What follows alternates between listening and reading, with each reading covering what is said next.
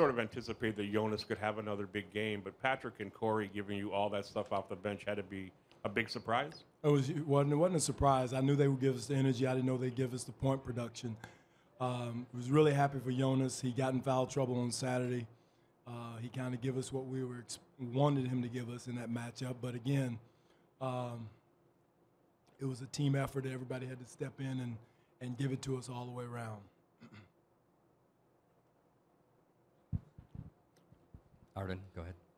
Dwane, that's 2 games in a row now that DeMar hasn't really looked like himself. You didn't play him at all in the fourth quarter. When you watch him play right now, what are you seeing? Well, again, I don't know if it's tightness or what it is. His offense, he didn't get to the line how many times. He was number 2 or 3 in the league in getting to the free throw line. So I don't know if that's frustration or what, but again, his teammates picked him up. He'll come around. You don't forget how to play offensively, to attack the rim. I know last couple of playoff series, it took him a couple of games to get going. And, again, not playing him in the fourth, I just liked the energy and the defensive toughness that Norm was bringing at his position. Devin? Dwane, Devin Gray. Right side. Okay, Devin. Kyle Lowry, everything he did on the court obviously had a great impact. You look at the stat line, though, 4 for 13. How much of what he did is something that you can't monitor or can't put numbers to? That's a great point. I mean, his numbers didn't say how hard he played. I thought he left it out on the floor, diving on the floor, loose balls, rebounding, got to the free throw line 10 times. He was really playing with force going downhill. And that's what this series is going to be about. I don't know if you can look at a guy's stat line and just tell some of the things he's contributing.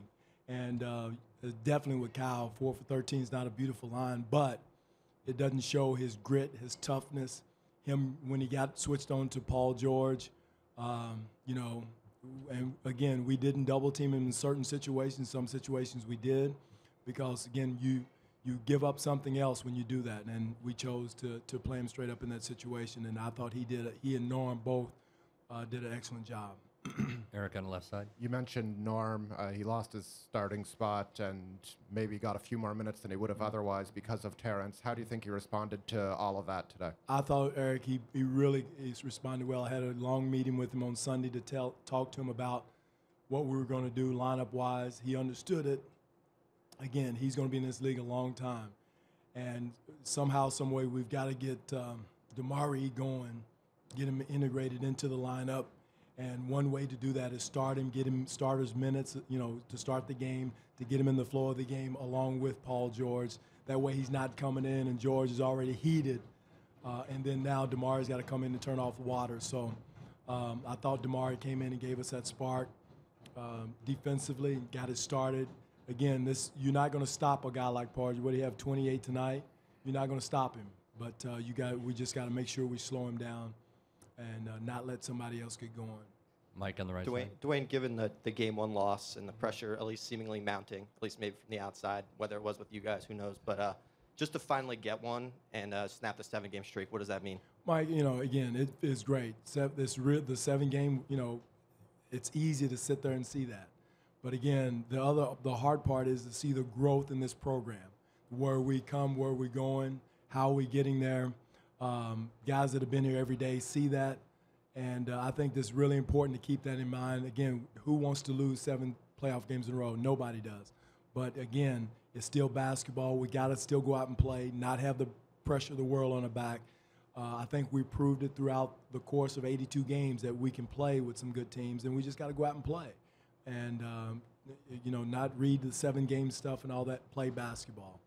It's still, like I said, it's still 5-on-5, 48 minutes. Michael? I mean, Corey knows that history better than anyone. I'm sure he's got the family and everyone around. But he's been outstanding the first 2 games of the series. He's done a good job. And, again, I still go back to Corey. He's been there before. I thought that second group, along with Norm, DeLon, the young guys, Pat, those guys ended up the season playing really good basketball. Even though they were playing for nothing, I thought they had a good rhythm. I thought their unity and the chemistry was well. And Corey was leading that charge. Corey was leading that charge. And so he's taking this into the playoffs and doing a good job. He's leading the being the floor general. Defensively, he's having an impact. I just like the way he's playing. He had a bonehead play there right before the half. He went too soon, and he knew it as soon as he did it. You know, we want the last shot, but again, you know, guys are going to make mistakes, and again, you want to minimize those and try not to have those in those situations. Hey, Dwane, Steve. over here, Dwane. Okay, all right, Mike. Paul George scored again tonight, but it seemed like the difference tonight was that he didn't get much help elsewhere. How important is it that you guys made sure his role players had those big games? Well, they've got some great scores. You know, you're not going to shut down Monte Ellis, George Hill every night.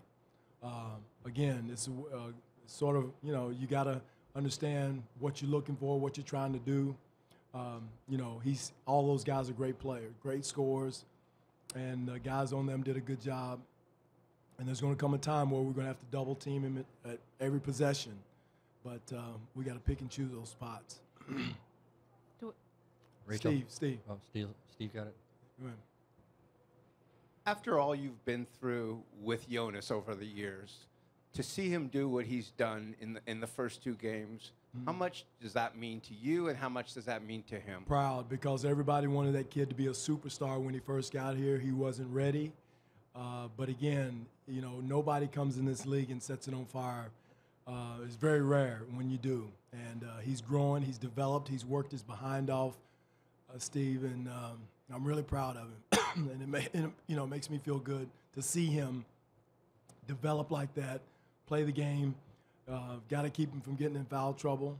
But I like his effort, his intensity. Again, I've always said he's got the greatest hands that we have on the team as far as catching the ball. So I'm really happy for him. Again, he's not a finished product. He's still going to get better, and the sky's the limit for that young man. Because again, his next phase is shooting the outside shot, maybe someday shooting a three ball. He's got a lot of growth in a lot of different areas. Rachel? Dwane, how did you feel when Damari Carroll had those couple of fast fouls there with 3 minutes into the game? Were you concerned at that point? Yes. And, you know, just again, he's guarding one of the best offensive players in the league, and you don't want to pick him up those. Again, but it told us how the officials were going to call the game, and I thought we adjusted pretty well. Excuse me. After we got going, and so it was concerning. But I thought Norm came in and did an excellent job of filling in. Terrence Ross came in until he got hit in the head. But again, those guys off the bench did a good job. And it's just again, Damari's not 100%. You know, he's getting there. I mean, his knee is fine, but as far as game conditioning, his timing, all the other stuff he's still not there. But the only way you're going to do that is to play. And that's why we got to get him integrated into the lineup. Any other questions?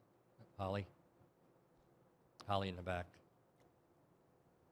Do you ever have a feel for how a rookie is going to come out in the playoffs, or is it just sort of wait and see? No, you have to wait and see, because, again, somebody asked this morning, I think Bruce asked, somebody asked, you know, what do you anticipate tonight?